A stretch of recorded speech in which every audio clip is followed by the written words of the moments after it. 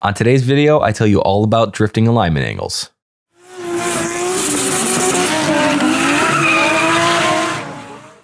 What is up, guys, and welcome back to another video. My name is John. If you are new here, please consider subscribing. I put out weekly videos. So on today's video, we're going over all different types of alignment angles, how to actually align your drift car. I'm going to be going over what I do to my own vehicle. Okay, so the three main angles we need to learn about today: camber, caster, and toe. Let's start with camber.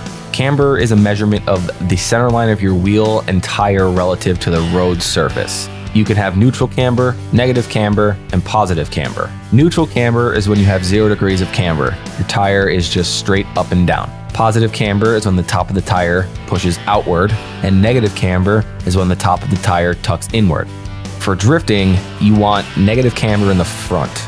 Negative camber can improve your handling by keeping the tire perpendicular to the road as the car rolls.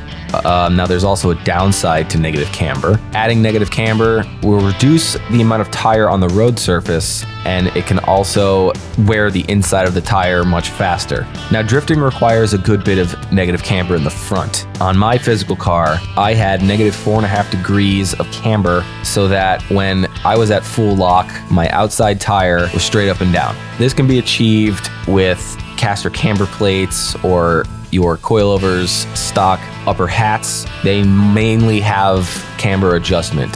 Let's move on to the next angle, caster. Caster is the measure of how far forward or behind the steering axis is to the vertical axis viewed from the side. Now in drifting, you want positive caster. Positive caster helps with steering wheel return and self-steer. The more positive caster you have, the more the car is going to self-steer. Now, when I say self-steer, what I mean is when you have the back end of your car in a drift sliding out and you let go of that steering wheel, when you start to transition to the other side, you can let go of that steering wheel and the steering wheel will counter turn to correct for the rear end of the vehicle coming out.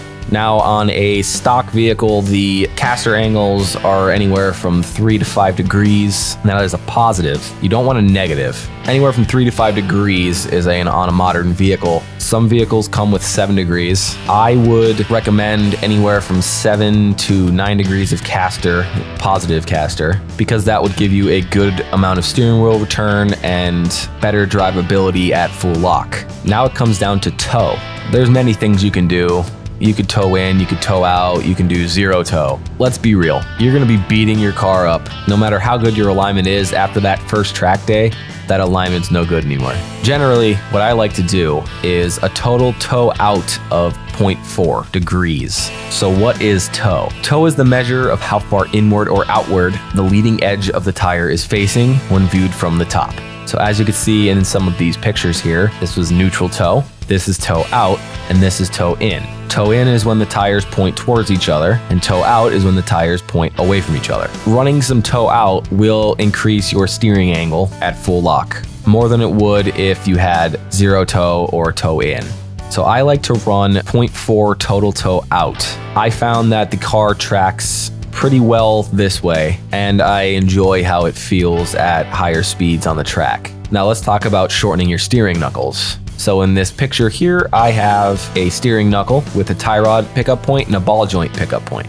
This is a stock steering knuckle. As you can see, the tie rod pickup point is pretty long. Now you can cut it out and then shorten it, and that will increase your steering angle. I'm not going to go into details on this because I'm not very well versed in actually cutting knuckles and shortening them. There's a lot that goes into this, and you can really mess your car up if you don't do this correctly. Steering knuckles are cast, so you have to know how to weld cast. If not, you can have a failure and lose your steering. But effectively, what this is doing is shortening the pickup point and allowing your wheels to turn more before the rack hits its stops. This is also how Ackerman is adjusted. Now on a typical car, this is what your Ackerman looks like. On a proper set of drift knuckles, this is relatively what your Ackerman is going to look like. Both wheels will be pointing the exact same direction, which is really only good for drifting and not anything else. On a normal car, the steering Ackerman angles are different for a purpose.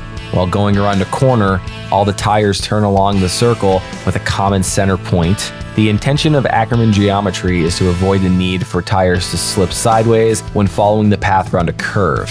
This makes the inner wheel steer a greater amount than the outer wheel because the inner wheel covers a shorter path. If you tried to drive a drift car on the street with drift Ackerman, you could do it, but your tires would start skipping because they'd be fighting each other. Think of it like a welded differential. If you're making a right-hand turn, the right rear tire is going to be spinning a lot faster than the left rear tire, so by welding the diff, they're both spinning at the same time, causing the car to hop. So what should you do when you go to get your car aligned, or if you align your car yourself? It's all trial and error. You want to set everything to a base point to start and then adjust from there. I suggest you set your camber to -4, your caster to about +7, 7.5, and your toe 0.2 degrees outward. That will give you a pretty good starting point. I wouldn't go over 0.4 degrees of toe out. That can really start causing some like tire wear issues and binding issues. It just won't drive very well. Also, try to keep your cross angles, so your cross camber and your cross caster angles, the same. Keep them even. Making them not even can cause pulling issues and other drivability issues. Camber pulls to the most positive and caster pulls to the most negative. So if your right front tire has -4 degrees of camber and your left front tire has -3 degrees of camber, it's going to pull left. So try and keep those even. If you have +7 degrees of caster and -4 degrees of camber on the left side, copy that and do that exact same thing on the right side. So when you test your car, if you feel that it's not steering fast enough for you, add some caster, do like 1/2 degree at a time. If you notice that your lead wheel is flopping over and you have some positive camber at full lock, try adding some negative camber into it, and that will bring it flatter at full lock. Well, these are some of my alignment angles. Hopefully I can help you out in starting your own alignment and getting your car to drive the best that it could. That's it for today, guys. My name was John, and as always, thank you so much for watching, and I'll see you next time.